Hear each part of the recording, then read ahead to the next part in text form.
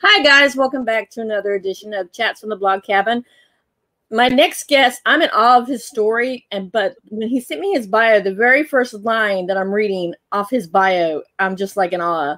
In many ways, I believe I'm just like any of the billions of people existing on this planet. And wow, your story is like one in a million, Terry. So I think you are one in a million. You're definitely special. So tell us a little bit about yourself. Well, thanks, Melissa. Thanks for having me on. I love your theme music. It's kind of I'm trying to think the word between James Bond and like the Pink Panther. I love it. It's great. You're not the first. A little bit about me. So I was born and raised in Chicago, Illinois. I'm the oldest of three boys. You can't tell this, but I'm 6'8" tall, and I played basketball in college. And I have a brother who's 6'7", who was a pitcher for the University of Notre Dame. And then my other brother is 6'6" and was drafted by the Cleveland Cavaliers in the National Basketball Association. And then my dad was 6'5". So if you sat behind our family in church growing up, wasn't a prayer's chance you were going to see anything that was going on in front of us. So when I graduated from college, I moved home to find a job. This was a time long before the internet was available.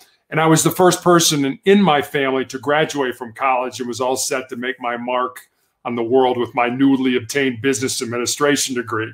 Fortunately, I did find that first job in the corporate office in the marketing department of Wendy's International, the hamburger chain. But unfortunately, I lived with my parents for the next 3.5 years as I helped my mom care for my father and my grandmother, who were both dying of cancer. In my professional life, I've been a marketing executive, as I said. I was a hospital administrator. I've been a customer service manager. I was a police officer. And while I was a police officer, I was an undercover narcotics investigator, and I was a SWAT team hostage negotiator. After that, I started my own school security consulting business, became a girls' high school basketball coach. Most recently, I've been a motivational speaker and an author. And then for the last 9 years, a cancer warrior. And then finally, my wife and I have been married for 27 years. And our only daughter is a graduate of the United States Air Force Academy and is the lieutenant in the newly created Space Force here in the U.S. Oh, wow. Space Force. But first of all, your career course has totally taken a path. You didn't stay on one. You had a varied career. So was it because you had all this interest? You know, my passion was always law enforcement. My grandfather was a Chicago police officer from 1924 to 1954. So he was in Chicago during the height of Prohibition and the gangsters and Al Capone and all that kind of stuff. Was actually shot in the line of duty with his own gun. Not a serious injury. It was in the ankle. But my dad always remembered that. He didn't remember it. He remembered the stories that my mother or my grandmother told about the knock on the door to bring your son, and your husband's been shot. And so he was like, absolutely not. You're not going down that road. You're going to go to college. You're going to major in business. You're going to do. And so he had my whole life planned out, but it wasn't my passion. And as I said, he was ill shortly after I graduated from college. So I didn't want to upset him. So, my first job was in business at Wendy's, and my second job was a hospital administrator, but those really weren't my passions. And law enforcement, being a policeman was the best job that I ever had. My dad was a police officer. I don't know if you researched any, but my dad was actually a police officer and actually went through all that, where he finally found his passion after being in the Marine Corps so many years. So I can totally understand that. And he was also a cancer warrior too, as well. So let's talk about some of the skills that you learned from each job that you went to. So from, at Wendy's, I didn't, again, I had this newly obtained business administration degree. I look back on it, I didn't know anything about business. I spent a couple years in law school, and it was kind of like, you get out of law school, you don't know anything about how to practice law. You kind of know law, but it was the same way with business. I really didn't understand business. So there were certainly things I picked up. It was the first time I ever saw somebody go out on a limb. One of the things, after I started in new product or in field marketing, I transferred to new product marketing at Wendy's, and we were testing a beef nugget, just like a chicken nugget, but it was beef. And it looked terrible. Tasted great, but it looked terrible. And one of the directors was like, I really believe in this. I think we should test it. And the vice president was like, all the data says, no, we shouldn't. And this guy really went out on a limb. And that was the first time I ever saw somebody stand up for themselves and say, hey, I believe in this product. The product failed. It died on the vine. But this guy, it was the first time I actually saw somebody, I believe in this. I'm going to stand up for it. I'm going to fight for it. So that was probably what I learned at Wendy's. Hospital administration, I got the opportunity to work with a woman by the name of Nancy Schlichting, who was she was about 30 when she took over the job of chief operating officer of an 1,100 bed, 5,000 employee hospital. And one of the things I learned from her is the importance of saying no. That especially when you're in management, if people ask you, why aren't we doing this? Or why shouldn't we implement this product or this procedure? So many companies want to, we'll study it to death. I'll put somebody together. And that's just a place for it to go and die. And what Nancy taught me was sometimes the answer to these questions is no. No, we're not going to do that. And I'll tell you why that. And people feel a whole lot better about themselves and the organization if they get a straight answer from somebody at the top. So that was one of the things I learned in healthcare. In law enforcement, I could go on for hours about what I learned in law enforcement. I had a great time being a hostage negotiator. We did a lot of training. We did a lot of working with a psychologist about why people might be acting the way they're acting, that, there might be some medical reason, or, they could just be drunk or high, and that's why they're holding a hostage and stuff like that. So it was a lot of, I think the thing about law enforcement is most of the time when I was a policeman, I was having an interaction with somebody who was in front of me. Mm-hmm. And I could tell that if they were balling up their fists or if they were looking around, balling up their fists might mean they want to fight me. Looking around might mean they want to run. Now, when I would see those clues, I could do something about it. I could sit them down, I could handcuff them, things like that to stop that. But when we were negotiating, that person wasn't with us. They were potentially a block or two away, and we had to figure out what was going on based on what people were saying, what they weren't saying, and how they were saying it. And that was a very subtle art to kind of have to figure that out and learn. And sometimes we'd ask questions and go down a path that was like, no, you idiot. You're totally missing what I'm saying here. You kind of had to come back and, go down another path. So it was very interesting. And then, of course, when I was a basketball coach, that was learning how to coach kids and try to keep their parents at bay at the same time. So. And plus, you said you coached a whole bunch of high school girls, so I can imagine hormones were at play as well.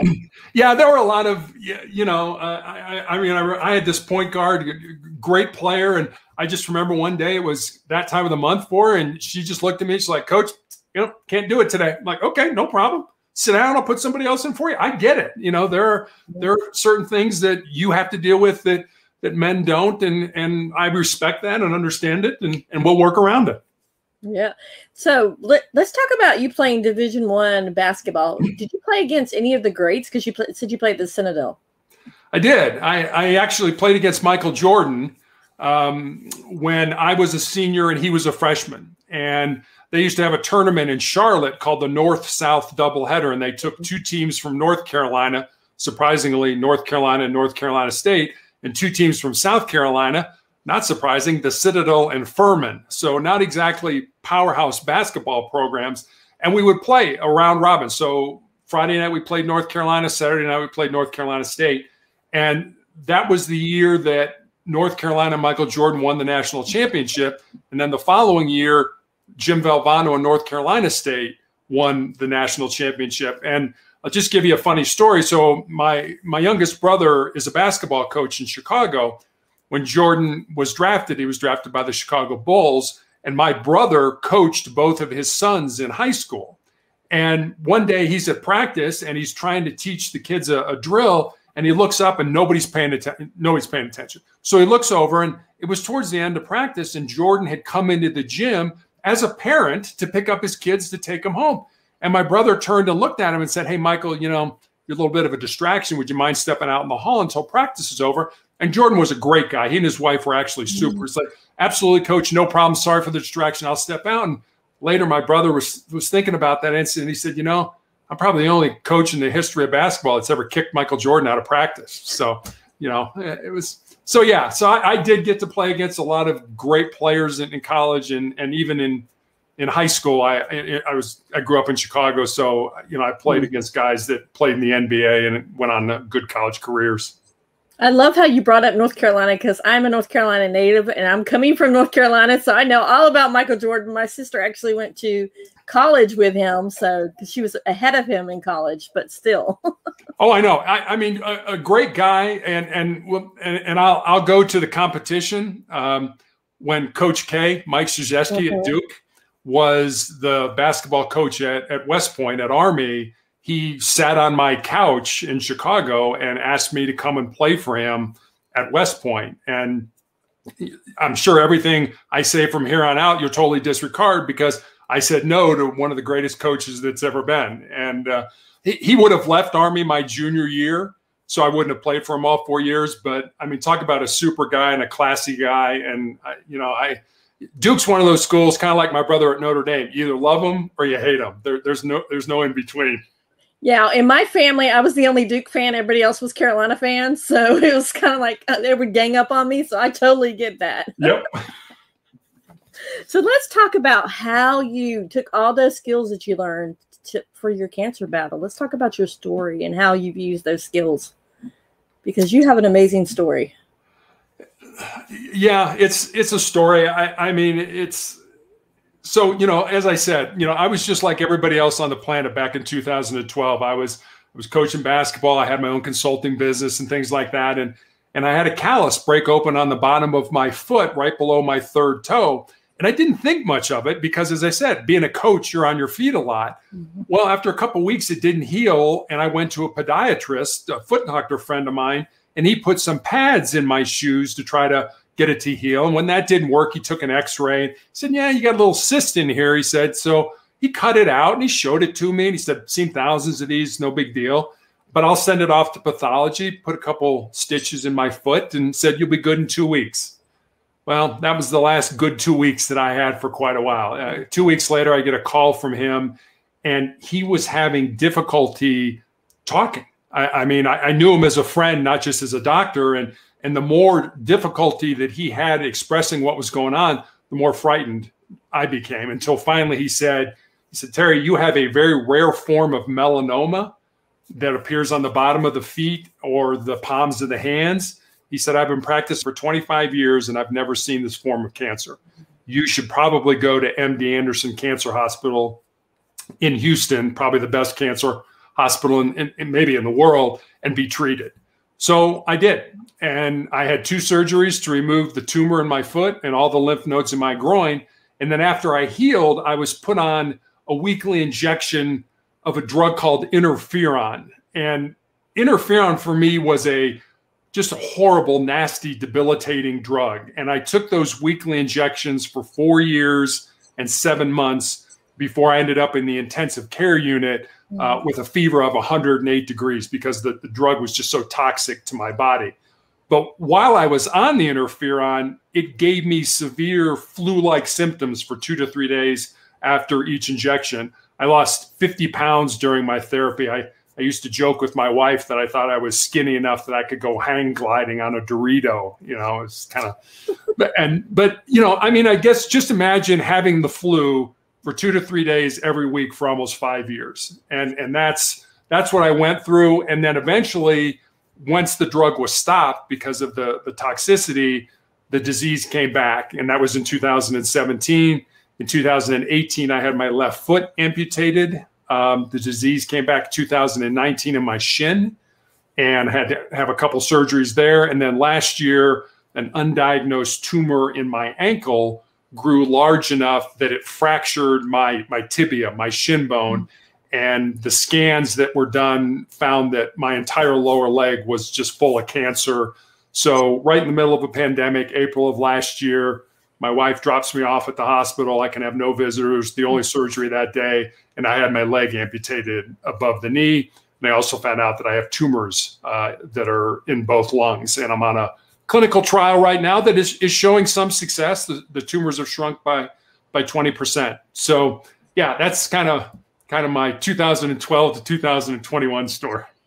Now, the reason why I say your story is amazing is I'm going to give you a little bit of background. My sister, Karen, she's been gone for 26 years. She actually her diagnosis came late with cancer, but she had cancer all up in her lungs, all up and down her left side of her body. So basically she did not have any chance at all for survival whatsoever. And then my dad, who we just talked about a while ago, he actually was Agent Orange. He was exposed during Vietnam, and all the cancers and all the diseases that are coming out of that. Well, he also had ended up with non-Hodgkin's lymphoma, which in the last year of his life turned into simple lymphatic leukemia. So when I say your story is amazing, it's not because your story is amazing that you have cancer, but the story is amazing that you're a warrior and you're fighting for that cancer, because I've seen firsthand what it can do to somebody, and the positive and the way you want to share it with people to let other people know that cancer doesn't have to take things from you. Is, it may take your leg, but doesn't take your spirit. That's the reason why I wanted to kind of preface that with how amazing your story is, because there's a lot of people who, once they hear cancer, they think death sentence immediately.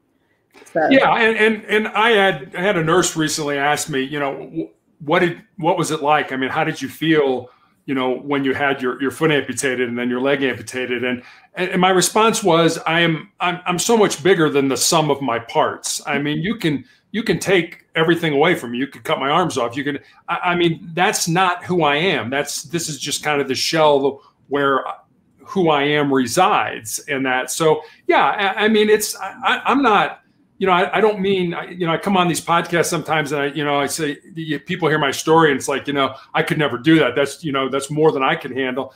You know what? I have bad days too. I mean, I cry, I get down, I get depressed. I don't want to go to the hospital for treatment. I get exhausted. All those things play into it. And I guess what I try to tell people is we all get that way. It doesn't have to be with cancer. I mean, it could be, you broke up with your spouse or your boyfriend or girlfriend, you flunked the test, you lost a job, whatever it is, we're all going to get down, but it's your choice to stay down. And we're all going to have pain in our lives, but suffering, that's optional. That depends on you, whether you want to use that as suffering or you want to use that to make you a stronger person. I love that. So what skills did you learn in your job to help you with your battle with cancer?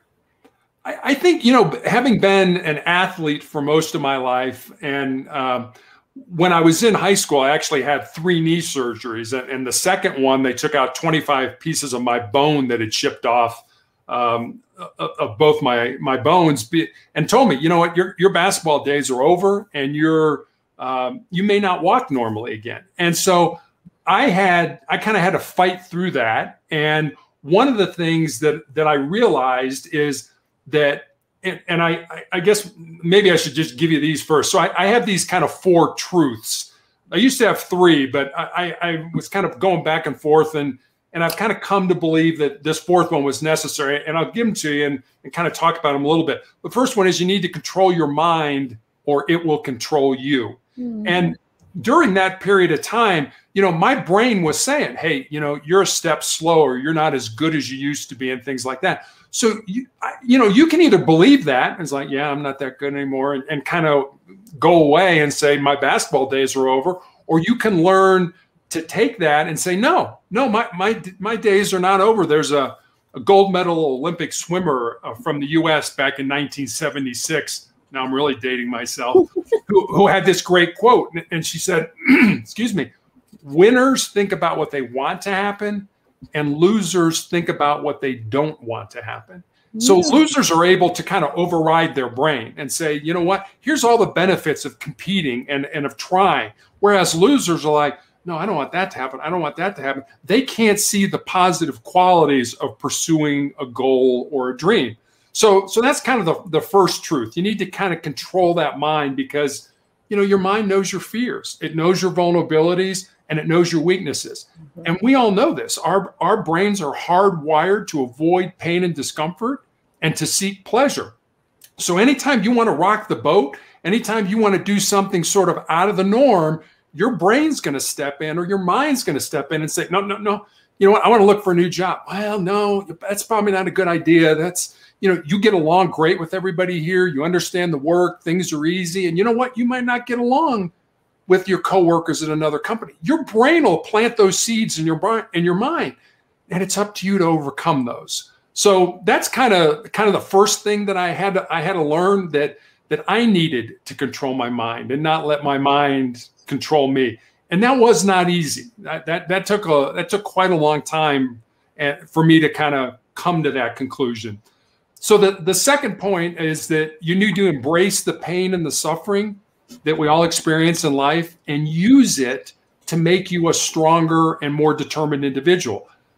I have learned just through the amount of pain that I've been through to not, as I said, you know, our brains are hardwired to avoid that, not to run away from it, but just the opposite, to take it and turn it inside and use it as energy or burn it as fuel to make me stronger and more determined. And people ask me how I did that. And I'm like, I don't know how I did it. I just experienced enough pain that I got to the point where, okay, I can handle it. I mean, I had my leg cut off. Like, yeah, it was pretty painful, but I survived that. So, and believe me, I understand there are people out there that are in horrible physical pain. And I don't mean to sit here and say that, you know, if you do this, you'll get out of pain. I don't mean that. You know, I realize there are diseases and things that are just ravaging people. So please don't think that if you just use your mind, sometimes you can't. Sometimes you need medicine and things like that. The third one, and this is the one that I've just added, and I think it's really important, is what we leave behind is what we weave in the hearts of other people. And I try to get people to look at their lives sort of from an end point and work backwards. You know, what is your legacy going to be? What are people going to say about you at your funeral?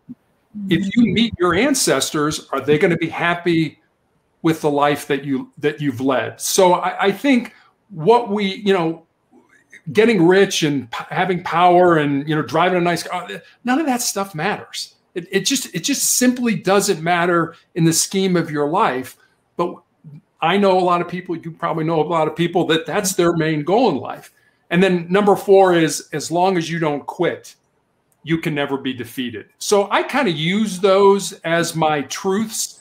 And I had another nurse recently tell me that, she said, Terry, you know, this clinical trial that you're on, it's really beating you up.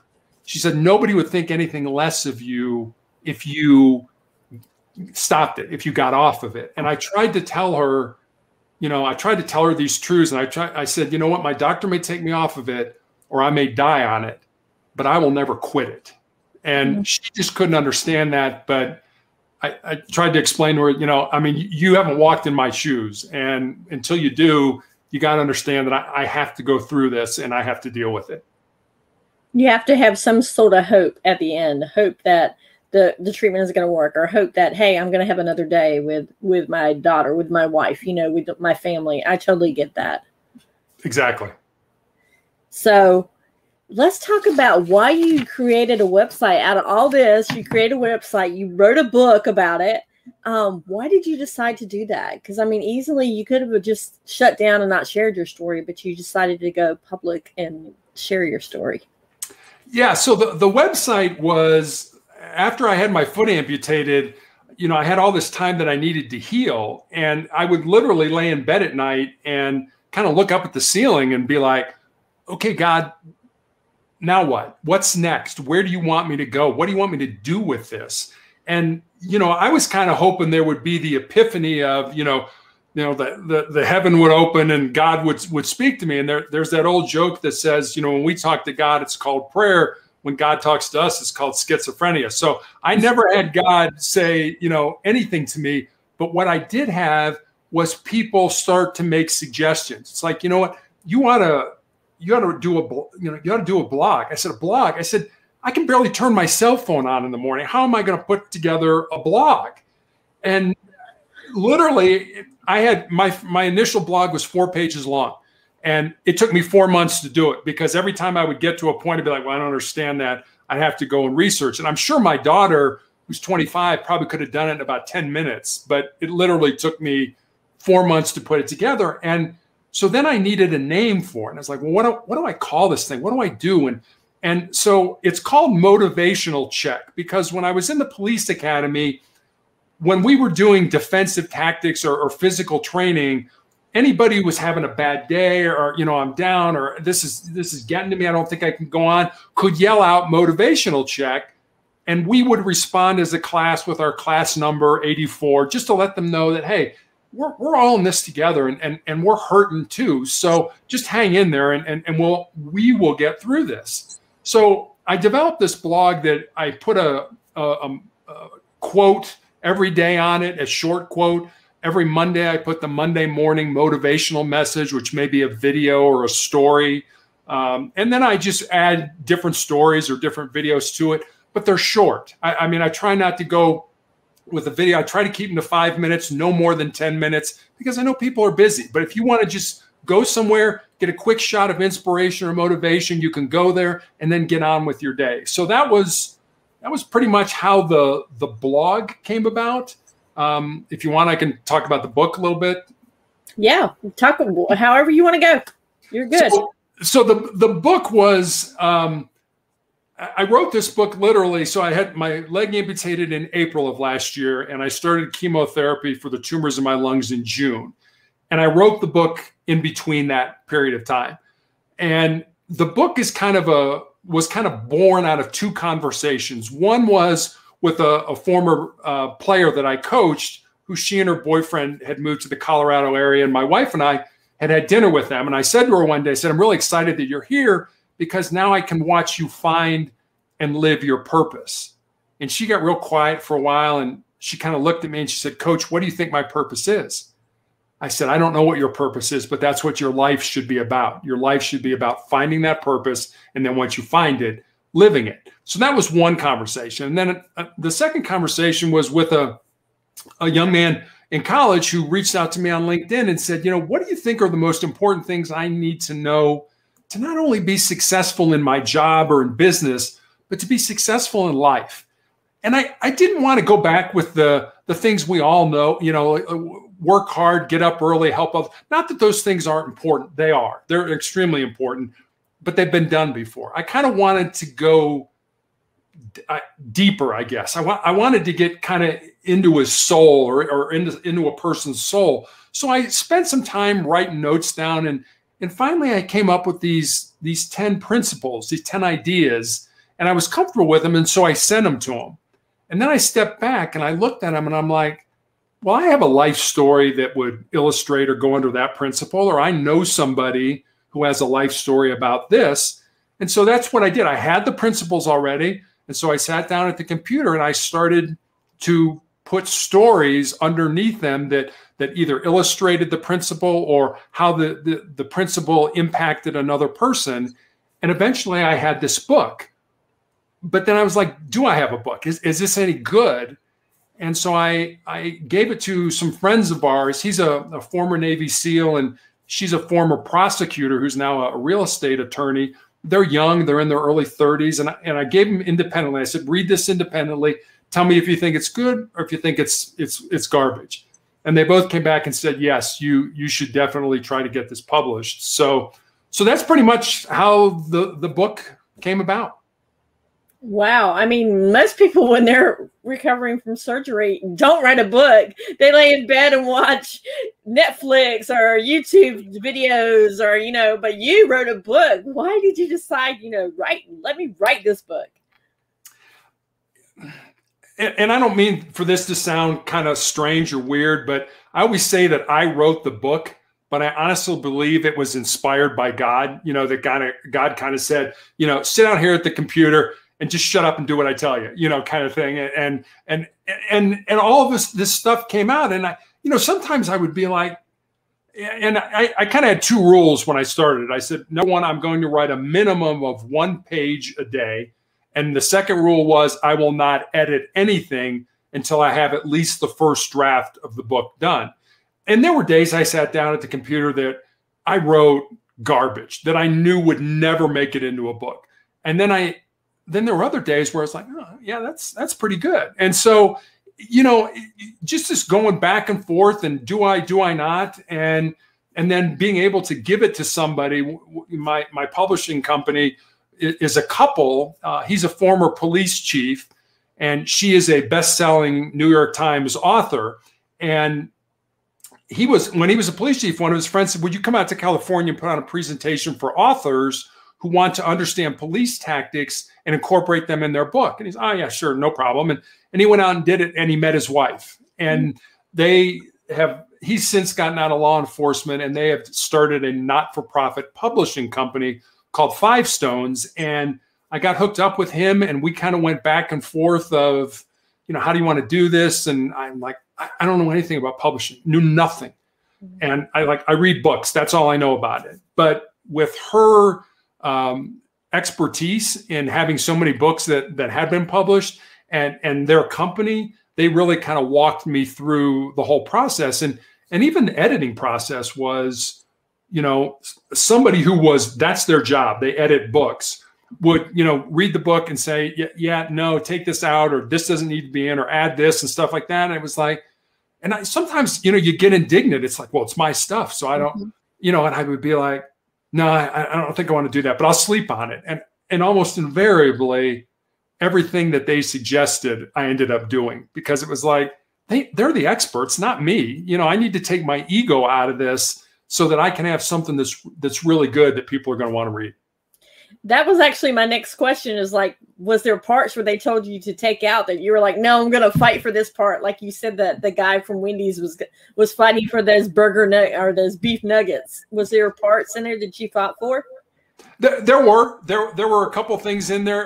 That story is in the book about the person who fought for his belief on the beef nuggets. That story's in there. I felt it was important. I mean, it was important for me because that was a story that had a big impact on me, because I'd never seen anybody stand up for themselves in a corporate environment up until that point. Now I was a kid back then. You know, I was 21, 22 years old when that happened. But that was important to me. And they're like, you know, I don't think it adds to the story, to the book. Well, I think it does. And there were other things that I had in there that are like, yeah, this doesn't flow. You should take this out. And, you know, I'm like, no, I really want to keep this in. And after a while, it was like, yeah, I think they're right. You know, I'd reread it and it was like, yeah, that makes sense. And I took it out. Okay, it flows a lot better. So yeah, I mean, they were the experts, and I'm like, I don't know anything about editing a book. You do. Why would I? You know, that would be like you telling me how to do my job as a policeman. It's like, you don't know anything about that. Let me do my job. So I had to kind of take my ego out of it, and I think it's a much better book because of the work that they did. So basically, you really have to trust somebody if you want someone to publish and edit it for you, because they're going to take your hard work, your blood, sweat, and tears, all the feelings that you have wrapped up in your book, and kind of just mark through your feelings, right? And say, nope, nope, nope. So you've got to have a pretty thick skin. You do. And you have to take the emotion out of it. And, you know, it's kind of like when I was a hostage negotiator, you know, I always people ask me what that was like. It's like, well, it was kind of like riding a teeter-totter at the park. You know, when we were talking with somebody initially, their emotional end was way up here, you know, and they're yelling and screaming and, you know, all kinds of things. And their rational side was way down here. And over time, talking with them and just having time pass, you know, you want to get to the point where their rational side is way up here and their emotional side is down here, because you're going to make much better decisions using your rational brain than you are using your emotional brain. So, you know, I learned that as a negotiator. So when it came to this, it was like, okay, take the emotion out of it, take that you really love this story, if they're telling you to take it out, and maybe add another story or a different story, or go a different direction with it. But yeah, I mean, there's a 3-month window where I wrote it, and then all the edits and everything that went along with it, designing the cover, and you know, it's a process. It's a beautiful process. I've never obviously birthed a child, but it's probably the closest that I will ever come to having a creation or something that came out of me. And I was just very proud of it when it finally got released. And so talk about that moment when you first see it in print, when you first hold your book in your hand, not as a draft, but as a printed copy, as a published book. What did you think? So I had this box come into my house, and my publisher said, you know, hey, you know, I'm sending you a copy of the book, and the book's available in an ebook, in paperback, and hardcover. He's like, I'm sending you the hardcover and the paperback. And I was on the internet looking for, how do you market a book? How do you do that? And I'd seen these people do what they call unboxing videos. I'm like, what the heck is that? You know, and I'm watching these people who the first time they see their book, they videotape it. So the book comes to the house, and my wife and daughter got it first, and they start to open the box. Like, no, you can't open the box. You know, we got to do this video. And my wife and daughter looked at me like, this is totally not like you. You're not a fluff guy that, you know, wants to do this kind of stuff. And I'm like, yeah, but apparently that's something you do when you have a book. And so, I mean, the videos, I believe it's on Instagram. It's on my YouTube page, and I was just, I mean, I was really kind of at a loss for words. It was almost emotional, you know, to see it, to unbox it, to open that box and see these 2 copies of this book that I had poured everything I had in my life, you know, in a very short period, very intense period of time. And here it was. And it was like, wow, this is great. And it was great to the point where I just kind of was, you know, I'm going to market this book. I got to sell this book. I got to sell this book. And I had a best-selling business author who I got to be friends with over in the UK, who kind of took me aside and said, Terry, no. He said, you know, your job is not to sell books. Your job is to help people. Mm-hmm. If you help people, the books will sell themselves. And I'm so glad he did that. It was like slapping me in the face, but I needed him to do that because I didn't write the book to make money. I didn't write the book to be famous. I wrote the book to help people. And he kind of set me straight on just help people, and the book will take care of itself. So I don't get too excited now about how many copies it sells every week and stuff like that. Do people contact? I mean, I had an 87-year-old man contact me who got the book and read it and said, if I would have had these principles when I was younger, my life would have been so much better. And I'm like, when he said that, I mean, I almost started crying. That was like, well, then maybe there's something here that can help people. Yeah, I love the fact that you're talking about the story with the 87-year-old man, because most of the time when people reach that certain age level, they're set in their ways and they don't want to change. And the fact that he could see the change and say, if I had it earlier, wow, my life could have been different. You know, that's exactly. So I can just imagine. So what is up next for you, though? Are you planning on writing another book? Are you doing more blog posts? Are you doing more motivational stuff? I know you said you're also a speaker, but obviously with COVID, and you're considered, I guess you're considered high risk because of what you've gone through. You can't really get out and be among a lot of people. So what's up next? Yeah, and really podcasts have kind of been an opportunity, and I'll thank you now, because it's people like you who give people like me a forum to get the message out. And I hope between the two of us, we can make a difference in somebody's life. So what's next? Yes, I'm thinking about a second book, but I'm thinking about a book in a different way. You know, the first book was kind of about success, or how people became successful. Not all of it, but a lot of it. And over time, I've kind of thought about sort of like adding the fourth truth to what I thought were my truths, is trying to get away from success and thinking more about significance, because success is what we do. You're a successful podcaster. I may be a successful author, but significance is what we do for other people. how can we be significant in their life and help those people? Now, I think you can be both. I think you can be successful and significant, but I'm really kind of looking at changing the focus away from how can you be successful. You know, the book's called Sustainable Excellence, the 10 Principles to Living Your Uncommon and Extraordinary Life. So it's more about how you can be successful in life. And I'm thinking maybe a second book should be more about how you can take that success and make your life significant by helping other people. So I'm looking at doing that. I've had my first COVID shot. My wife and I get our second one in early April. So I'm hoping I can get back out there and talk and explain my story a little bit.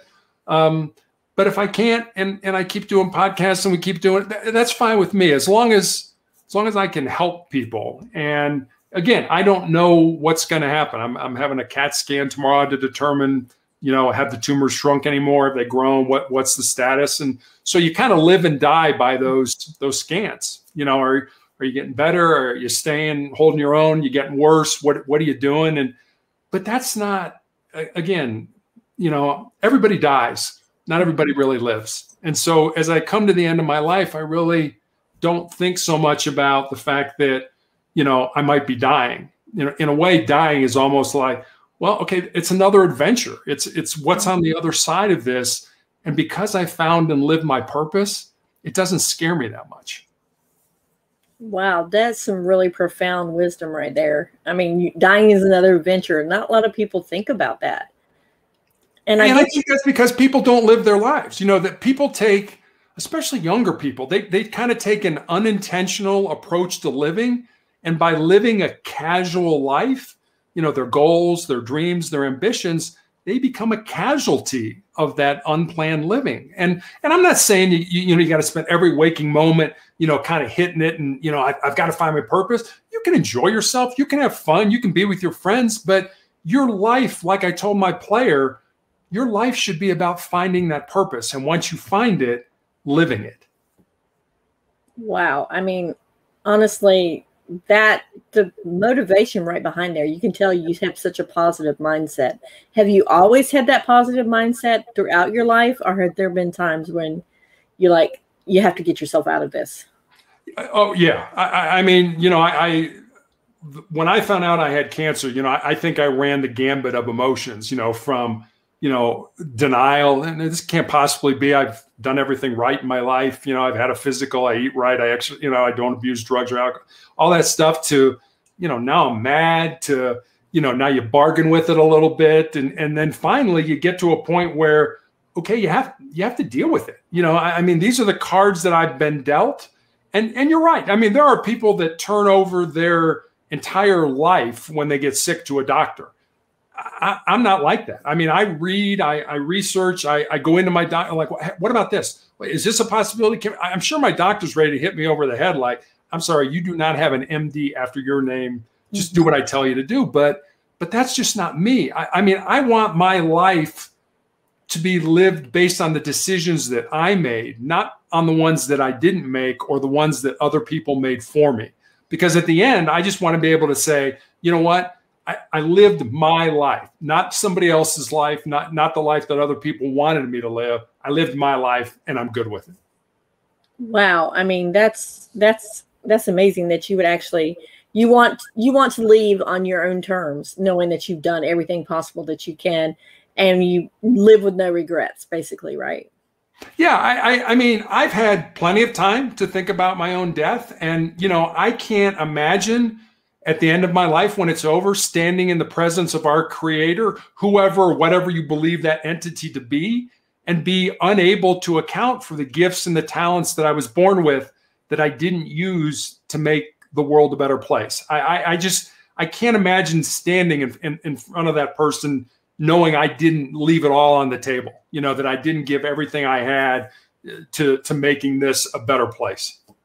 So is that one of the reasons behind the website, behind the book, behind everything else, is wanting people to learn not just from your story, but from other stories as well?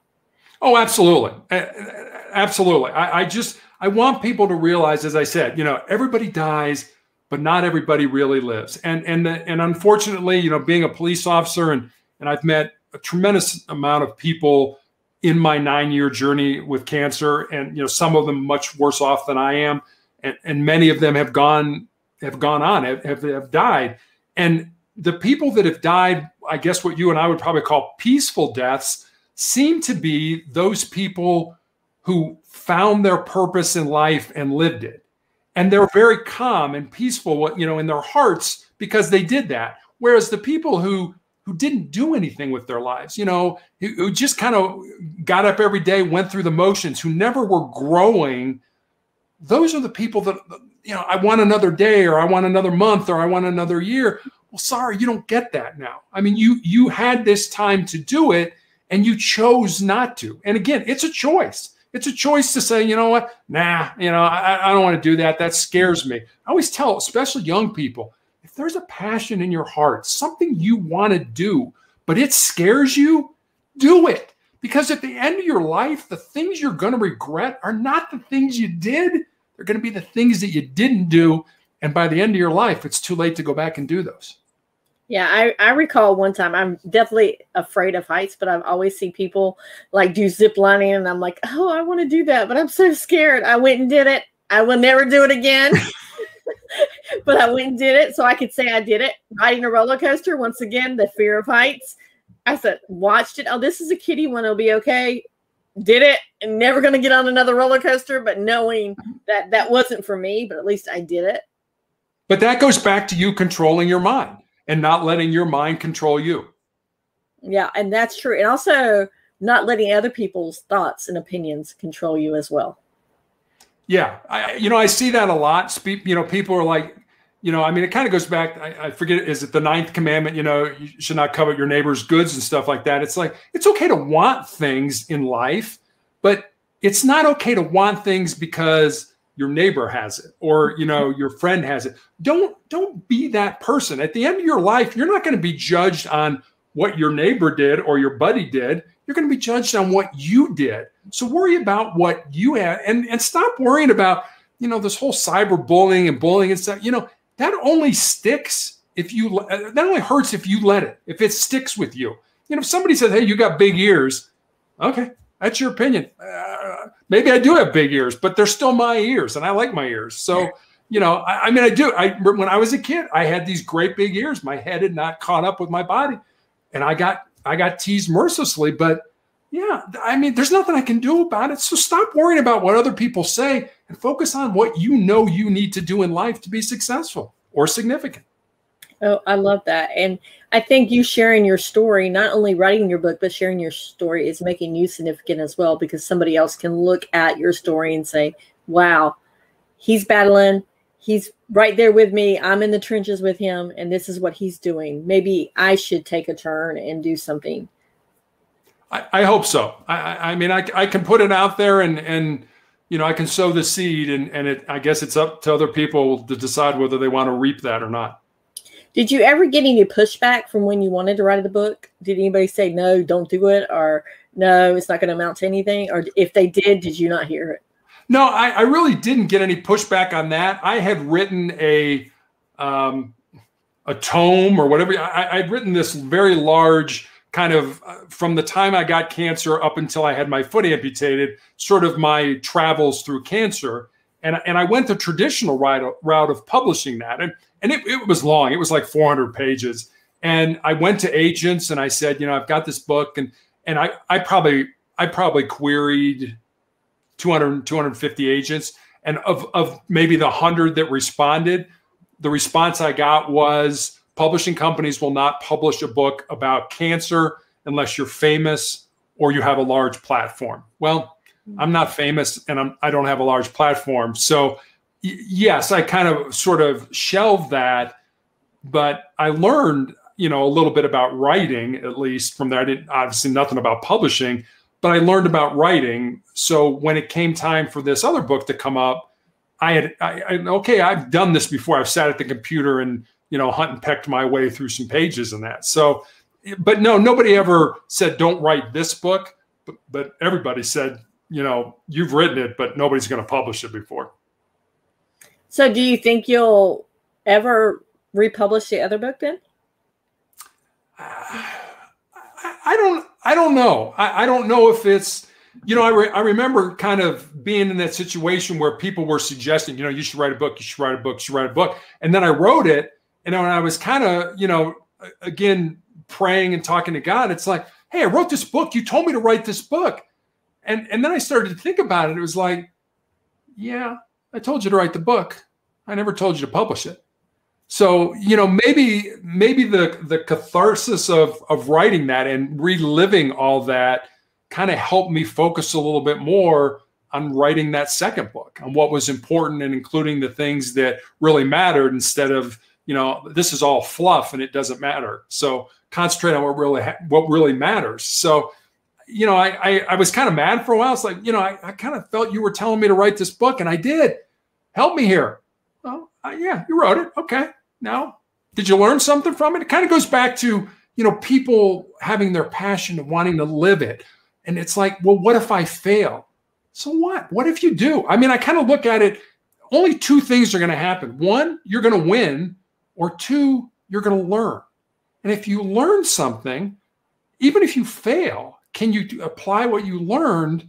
And maybe, you know, maybe I wanted to start a business and the business failed. Did you learn something? Yeah. Did you learn something about yourself? Why it failed? Yeah. Well, can you start another business based on what you learned? That's what I always tell people. Don't think about it as winning and losing. Thinking about it as winning and learning. If you do that, you can't go wrong. I love that. Is there one last thing that you want to leave us with, since our time is almost up?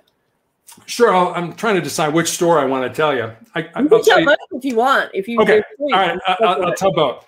So I've always been a big fan of Westerns growing up. You know, my mom and dad used to let me stay up when I was a kid and watch, you know, Gunsmoke and Wild Wild West. So in 1993, the movie Tombstone came out, and it starred Kurt Russell as Wyatt Earp and Val Kilmer as John Doc Holliday. Now, Wyatt Earp and Doc Holliday were two living, breathing human beings that actually walked on the face of the earth. They're not made up characters just for the movie. And the two men couldn't have been more different. Wyatt had spent his whole life pretty much being a lawman, and Doc Holliday, they called him Doc because he was a dentist by trade, but he was pretty much a card shark and a gunslinger. But somehow these two diametrically opposed individuals formed this really close friendship. And at the end of the movie, Doc is dying at a sanitarium in Glenwood Springs, Colorado. And the real Doc Holliday died at that sanitarium, and he's buried in the Glenwood Springs, Colorado cemetery. And Wyatt is destitute at this point in his life. He has no money, he has no job, he has no prospects for a job. So he comes to visit Doc every day, and the two men play cards to pass the time. And at this scene, they're talking about what they want out of life. And Doc says, you know, I was in love with my cousin when I was younger, but she joined a convent over the affair. But she's all that I ever wanted. And he looks at Wyatt and he says, what about you, Wyatt? What do you want? And Wyatt says, I just want to lead a normal life. And Doc looks at him and says, there's no normal, there's just life, and get on with living yours. You know, would I like to not have cancer? You have no idea what I would give not to have cancer. But this is my life. This is the life that these are the cards that I've been dealt, and I have to play them. So whatever cards you've been dealt in your life, don't feel like, yeah, I got the short hand. Yeah, you may have, but you still have to play that hand. And everything, I did a podcast with a woman in Turkey last week, and I tried to explain to her, she was very young. I tried to explain to her that everything you need to be successful in your life is already inside you. You just need to find it and bring it out. And you can't do that by talking 900 miles an hour, kind of like I do. You have to be quiet. You have to center yourself and figure that out. So that's one story. And this story, it's not really a story. It's something that I'll ask your audience to do. For the next 30 days, everybody you come in contact with, assume that they're going to be dead tomorrow. So the person who cuts you off in traffic, or the person at work or at school who takes credit for the work that you did, or if you have children, you know, your children who are driving you nuts, think of them as they're going to be dead tomorrow. Because if you do that, two things are going to happen. One, you're going to have a whole lot less stress in your life. And two, you're going to have a much greater appreciation for all these people that are around us. Wow, that's really profound. But now I've got to go back to the first story, because when you said Tombstone, that's my husband's absolutely favorite movie. So I know that. But then Wild Wild West.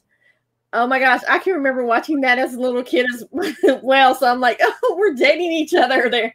We are. The only good thing about it was, Will Smith made a movie called Wild Wild West several years ago. So some of the younger people may remember that one. Because I can remember sitting down with my dad and watching that, and just he absolutely loved any cop show, like Matlock, anything like that. He loved lawyer cop shows, westerns. I'd sit down with him and watch it. So you just brought back tons of memories with my dad on that. Absolutely. So where can people find you at, Terry? So the easiest way is motivationalcheck.com. You can get access to my book on Amazon. There's a link there. You can get to my social media pages through there as well. If you want to send me an email directly, it's motivationalcheck@aol.com. All right. And I'm throwing up all these links as we're chatting. So, Terry, I want to thank you so much for sharing your story and for being a light for so many that are really struggling out there in the world. And you're right. It's about what you give back to the world as well. And at the end of your days, it's like, what have I done? What significance have I done in this life? So I appreciate you. I wish you tons of health. And you said you have your scans tomorrow. Is that what you said? Ma'am. I hope you get a good report. Thank you. I do too. And thank you very much for having me on as a guest. All right, guys. We will see you on the next chat from the Blog Cabin.